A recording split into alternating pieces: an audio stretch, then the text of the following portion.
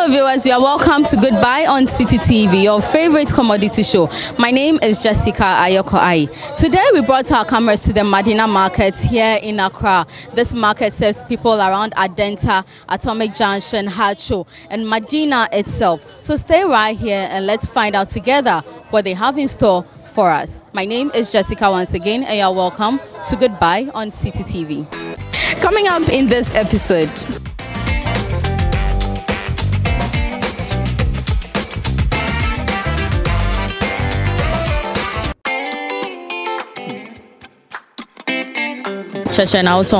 Oh, me tongue ginger and garlic. Ginger no so your local, your Greek, me local and me tongue. If it's a local, no to me the two on them. And here say and pencil and peshe. Me wo ginger garlic no so me local, me wa Greek. And then me tongue. Never near saying. Oh, we mo ya I mo ya 1 cedi, I 2 cedi, I 5, I. Before I be call no, I no 1 cedi need 2 cedi pen out chiche no. Oh, me share my dream, me share half also. And no you saying. My dream 15 cedis, half near 75. You show loan counts. Loan can me 40 cedis. Oba me used to am 30 cedis and I said 35. I say in the net and me turn 20, me the 15. You want get one so more 14. We were 16, we were 17. But we are saying now, we in the back saying. And getting about 50 pesos. And I net to so kakra and me enemy and 2 cedis. 2 cedis. Me back to 70 pesos. More back so 1 cedi. But now I shall we be 5 cedi, and back 1 cedi. Now on your man I for free fan. Oh, I am more customer or the brand. We would them coffee nima. We knew the nima. But when would they amount for the brand. But me also watch share, especially ginger ni say no watch shada ashishe ni say. Anti na watch share ni sir. So what she share ni sir. No one who the way open. We say 2 cedis, more 1 cedi. Alone can 15 cedis. And he be about to buy me 50 pesos, ni 20 pesos. Okay, so watch share ni say no. Be able na we who say na we no na waba be selecting a choice na open no. Okay. Also no we yes my amuchiche ni say a ombedu fe na ebia say room. Ebia says, sometimes baby I go find the boy chair button. So person be cano. Oba chichene or the frat. But I know so endorse. And you possible say be amobe yi man sir. Oh, boy ye me obu so ya kwaduro. Obu o yi me say me yi mu ni na ma chichu. Ba all me so be nana. Apro now the afra. So Faba say now it will take how many days and answer weeks and I be a best summer and next one. Oh, say nyankupo ya dom dia say me fa bottle kese na within 1 week. Na samba say duane nya 2 weeks pepe nas. Ba unya fa so ho de. O yala. Cheme ebia me better na say me yusu ni ya tego a enkan no me ne say. So obu ha na ye hwane ho. Obu ohwanu to do na wa blend na wa chichi na da chef obi so on penny we hwanu nti se woto sa na empensu woto anu we ye fi rubber na da two open plate na from airborne no kopem tama wankasa obi for garlic no for ginger na garlic no so sa no so empensu empehwe no ane odi chef fridge mo ebese odi be two open plate obi am from airborne but we are born na me fan to baby. Yo, ye pese who my direction bra baby a wot na o Madina market. Oh, me wo Madina wo Zongo Junction kwan so wo si Zongo Junction kwan so do ni che Madina police station. Cause o hwe Hana Junction. Mo ni opposite. Yo, Vidam pese o free jama ho. Pese o ka che nko for the into omoba Madina market o mombra wo stand ha no mombeto adema. Oh, me nyama defu. E dia oba tan nyama. Oba na o ka se o hwe Vida papa vai oba o ka se o hwe bra kwadwo na o ton kokko na waka ba bi obia do be ba na se o hwe bra kwadwo yire akola o penyi obia do be ba. Ginger no so efu. So we just heard from Vida who sells ginger and garlic here at the Madina market in Accra. I'm now moving to speak to a poultry seller also here at this market. Stay tuned.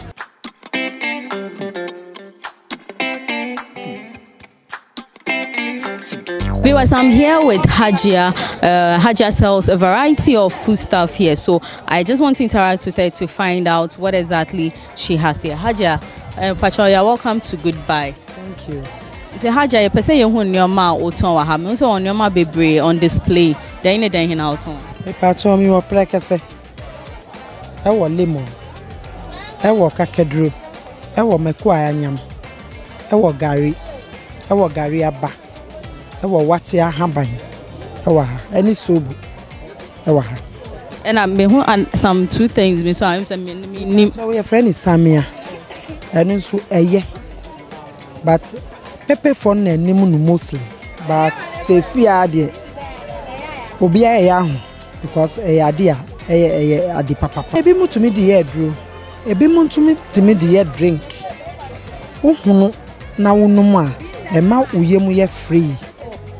Prekesa no me hu say we chicha. Ebi o ha we chicha bi on so we ja no raw sa like I didn't know we chicha. Me pacho di ama chicha no omo tu kwan. Eya omo pede ya chicha no. Say de be ya omo package na ya omo easy. It's no na saying. No olon kan ye 150. 15 cedis. 15 cedis. And at the aya chichire no so ye 1 cedi, any 2 cedis. Margarine 3 cedis. Na lemon nso. Yet me yi bi miensa 2 cedis. Any a 9 2 cedis. Depending on size no. Depend on size. Pacho wacha haban no. Wacha haban no so ya chichire no 2 cedi. Eno so eye duro. Wacha haban no ebi mu kura beto e di koye duro. Ebi mu di nua wachi 2 cedis on 1 cedi nim. Dabi. First no na echuchi no 1 cedi say dey 1 cedi nim. Eta ensu ho. Ensu ni boy dey. Yonko gari no so me o gari or 2 types. Gari 2 types. Me wo gari aba. Gari aba no akese no. Ye tumu di fra. Bro ekonyam. E di ye akple. Ye tumi di fra. Ade bebre ansana ebi mu nso di makraman omoka di makraman no no motion is thing no olon kan ye 6 cedis first no na ye 4 cedis ena e ba 5 cedis but eno ye season nti sesi ameka side ye 6 cedis da be na ba 6 cedis e ba 6 cedis e ba to say 2 weeks ni Galin sus Michelle America no sesi a ye 7 cedis. 7 cedis nimpo ebi mu shani 8. But me fani dodo. Into na me shani 7 cedis no. Mana eyin nso e sobolo no. Sobolo nso eye. Eno nso ye duro pan. Na ne boni esen. Olon ka ye 12 cedis. Types are one nyina. Ni nyina ye to ye wo de anyam wo. Ye wo cat. And say flowers 3 types. Ni nyina ye 12 cedis. Ma half. Oh, yeah, ma half ye 6 cedis. Ena Samiano. Samiano, ya bobo no 2 cedi, any 1 cedi. Ya wo fufuro any dada. Tuntumu no ye dada. Ena kokko no ye fufuro. No nchesa say. Oh, that be say. Meko anyam no lonka no. Ya shani 30 cedis. But nansan na ye shani 30 first na ye 40. But sesi a em say meko no ni boy ye. Inti ye shano 30. Ye chichiri margarine no ye 7 cedis. Half ye 35. Ye chichiri 2 cedi 1 cedi. Ma I didn't know what she share on your money say. Mi pacho. Said ye be ya, ye be to be a man. Shani ya no obi ahu na ye na kono na wato be a man. Lemon is say no. Ebia on say ukofa no do na so man to a etumi say nti esa na ebebo oka na say wo ye ne sen. Lemon no. On say say amata no wo ho. Nti ufa etumi dit say na otwe. Ansana atochima. Nti anu no ubehwa dia ubeto a ebeboa wo esa na wasa kwa akotobi. Na wuto ni bebre a ebetumi approach. Lemon pen etumi say wa ha. Lemon pen. Lemon pen. Aside lemon, other ones no say ukoto me beto na sem de coffee and etumi de to like nice place, cool. Brekasa ni say utumi de to ha fimpo na nya hwe.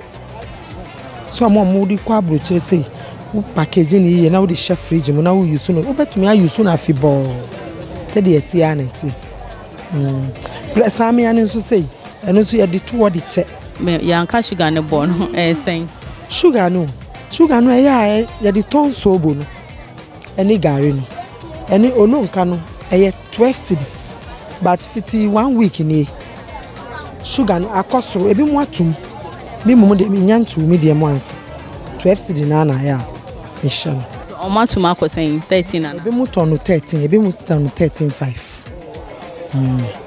say onso ton wo dey we a na wo fa bia ehun hia mission is but me ntu so e person ka o my direction braha e be dey ho a mi wo Hana junction between Nklonu Junction. Me wo junction so. Frejama o ka chom say nto omum brown chamber to. Omum brown na me niam boy f. Ya tutu bebre ni mu a me ntu mu ye. Nti omum ba omum bra. You just heard Hajia. I mean, she has not increased the price of her food stuff yet. So she's calling on you to come and shop here anytime you come to the Madina market. So stay right here on Citi TV as we bring you goodbye after this break. Hello viewers, welcome back from the short break. My name is Jessica Ayoko-Ayi. Now I'm going to speak to Sister Ama, who is a vegetable seller here at this market. Sister Ama, Pacho, welcome to Goodbye. Thank you. Sister Ama, you pese you on your money bono. First of all, me tell on vegetables, but vegetables ben sana wo. Oh, mo spring onion. Me wo cabbage. Me wo carrot. Me wo lettuce. Green pepper, cucumber, money in a biwa. Someone on a born and say it's saying. No born a year. Cabbage, you know, it will be 5, 6, 7 cities. Lettuce, you be 2, you 5. Spring onion, you 2, 5, sir. Your money, you know, a ball from carrots. Carrots, no, you be me and 2 cities, you be me and 5 cities. Now, carrots, a local one and an imported one. Oh, local, near war foreign one. Where you look at now, foreign one, so you sure. Foreign one, I know you're saying. I know you're 10 cities. Okay. And green pepper and soy. Green pepper, no, me back 1 city. Back 1 city. 1 city. And I mean, 5 cities soon. And so 10 cities soon. Potatoes. 10 cities. And a Jane 10 cities, 5 cities. Sana wa shisha ni me. Debi ase aneti. Sa na shisha no. I didn't know mo shisha ne sa. Sina be chudom. Be customers. Obi any boss why. Be try say na otimi abetobi. Na onyo ma na ya ukofa free hin. Oh, ye de bi fi nsan. Ye de bi fi suedro. Bebe nipa na bako obenye bi no. O de brain na yeso yato. It's no ultimate bia ultimate on be weekly and monthly and daily. Ye de bia ye wonyama fresh. De bia esan say ne bo wo fom. U ni ska kwa na oba ne okuta bia oba ye be ma. Ti de bia wonyama fresh. O ma menya nyoma dada wa hada. Ti enye se bia wo fa ne bebre na asay go ho ana say wo ton kwa wenya onfa so. Oh, one say adwuma we no. Adwuma bia e ka wo ho. Ena eno soso no enche na ese. Nti wo fa ne obetumi aton ne nde. E be sa. Se be ade chi so betumi nya nyoma foforo aton. Nti ye ne nyoma ne mfa ne bebre se na be ya e be se. Ya say ni ahoden sa. So e command nyina na say specific ones be. Oh, my friend say betumi aka say je ne na wa ahoden kakra. Ena potato no so wa ahoden kakra. Ba any carrot say ni ahoden. Cabbage ni ahoden. We say ade eche so a na amoamo na ayesa anoa. Spring onion so ade eche so a na eni na ayekoko. Green pepper so ade eche so a na etwonchom. It's no obi obeba beto everyone chen ha be coffee no so no obe preserve na say. Say spring onion say unyi mfi rubber ni mu. Say o baby ahoye enwu a. Ada say fridge mu. Ana say baby ahoye enwu. Unyi mfi rubber be chechira no. Say be ade be che na fresh. Yeah, rubber then quite. Cabbage say wo twabia dodo a wo betumi say ntisa no mpo no anka obenya say wa obedi ne nne no wo hwe aduane dodo na obeye na no ho na obehwe ato Say lettuce say dear ade echi so ana da de no tokwa no do kofi obeye fi robe ni mu na wanya ade bi say bow white ana say blue na odi so kakra gum na odi esim se na be ade be chinya na fresh na cabbage bi o ha won so beto ni bebe because onya time and back home e come every na say we a won say na me say fridge na hye me nti we to open na anoa ba we di hye say nso no di si ho a e fresh and for how many days what you make us for 3 days carrot on there and no ye dey egu nso mu say ye twetwe dey egu nso mu say no ade kye so a say ye twetwe hu nne ya etumi san le ya nti sana wo dey egu nso mu ansa obeden nti na say ye wo ho mba beto a be san ne nya de ensa so be san so wo hwe nipa dodo e ba wo ho na wa ye ho adwuma wontumi nya ho adwuma bra wonni atofo. What is any pack on the coffee and I say because now any day? No, because what me dey fridge. Enye hwe.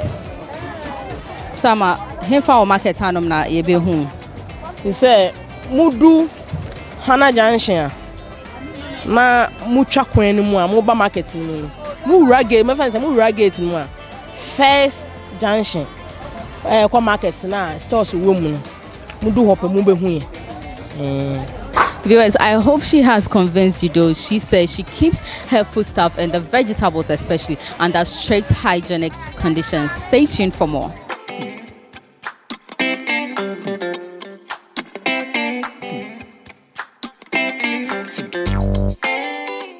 So I'm here with Selena. Selena is the one who manages the fowls here at the Madina market. Selena, in Kokot, no ties ben sana o. Your layers, your broilers, and our cockless. And our cockerels. Okay. And anybody is saying? Your independent, your white layer 30 cedis, and your red layer 35. So you're there here. And only your mutu kusia brown. Layers near your mutu type. Your white, and no tukusia white, and your brown, or no tukusia brown, and your broilers. Amonomonto. There is for stew ne umrafo na umunye do umpenyin food. And your cockless. And umpo the occasions near Tanya. It's no cockerels no occasions ben sana. Do a Christmas say ide one ide ada. Occasions. Na demand near high. Yeah, high. No sana basa na moto on the same. Basa na the G55 and 60. It depending on the weight in any weeks. It was 6 weeks, it was 8 weeks, it was 12 weeks until it depending weeks. The man among your moon. Be a coffee farm. Yes, we are caught farms in their doors, so you cut down for a brie a dozen. So you could follow honey a beton was. Now, eggs, and or mully eggs. Eggs in a boabaton. The boy no near Boabani, their sauce what to Gianni, and they feed you. It's a muck of fab bastana. It may take how many weeks and say be a maton way. A dependent market, no. To send they say a market na ye dia way dear.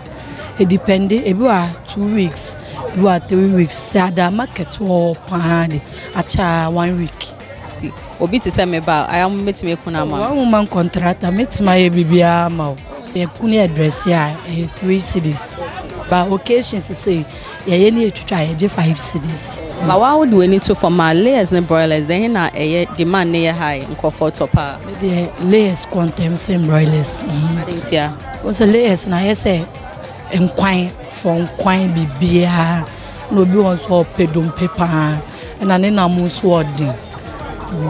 And then also nina more day.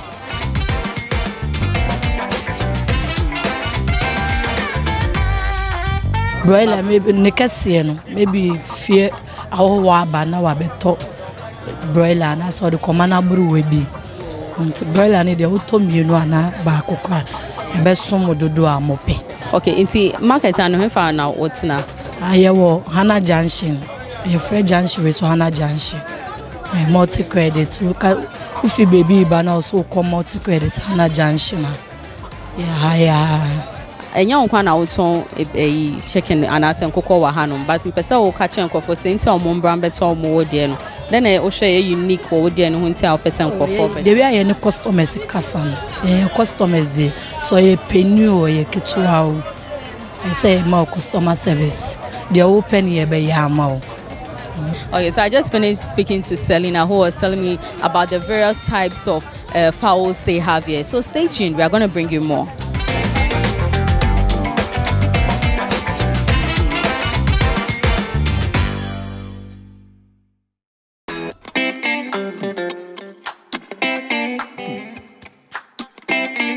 Auntie Felicia, Pacho, then out on her. Nito Jane na Kobe. And a kakona momone. Nobody is saying, you started from Jane. What on you saying? 400. First, not saying. Okay, 9 cents there 400. But November, money the nanny boarding. I saying. 800, 7,565. See, I Jane Woho. Tebet me about crab 200. Tie alone can paint you about now. She says anything, 15, 20, 25, 30. And I am actually so 2 cedi, 5 cedi, and 1 cedi. Now, Kobe and so. Kobe no so. Sizes be or how many and say 1 cedi. Ebi 1.5. Ebi 2 cedi. Ebi 3 cedi. Na me pe Kobe 50 cedi sa. Obe kindness say amame. Ye will be wo back on. Ye will be so what to say 6. Ebi wo benya no 4. Ebi an na this year so wait me dey amobi 3 for 20. And a 4 cedi wait me dey amobi 3 for 10. You so kako no ene momone. Kako no so yakofa wo mankesin. Nti anu di ba na wo twitwa. Omo turn no bottle. No turn the saying. And me try no 1 cedi. Na momone no so so yakofa wo krom enu so di ba na wo twitwa 50 pesos 1 cedi and a 2 cedi. Na ma de say na de bia wo hye wonu ma wa ha. I didn't know should I say anything. That's an attractive. Kobe de minim say no ya hye nchine dada enti no to me da hosan nye hwe. Nya ne hwe. And answer we talk to say bia wa from ma wa na wi akra be hat. How about momone any Jane no? Momo Jane any say the auto a wo basket bia wo kofi a we hwe egum. From afa ho e fine. Ewi aso so e kama. Ba nsuo na gu so e be say. Momone ni say ni de e wo rubber ye hye wo. Nso toko fie say wetin dey hye freezer. Ba o dey hye fridge e be bon. Ba freezer de unse aye e blog ni de enye hwe. So be ade anu we yi ade. Mpese ye hu baby a wotena e wo market hanom. So wo ba odu Hana Junction na wo branch di we mai so konkulu no road a. Ehwa.